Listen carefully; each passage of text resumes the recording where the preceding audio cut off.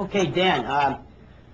First, can you give me any empirical evidence for explosions producing states containing more order and complexity?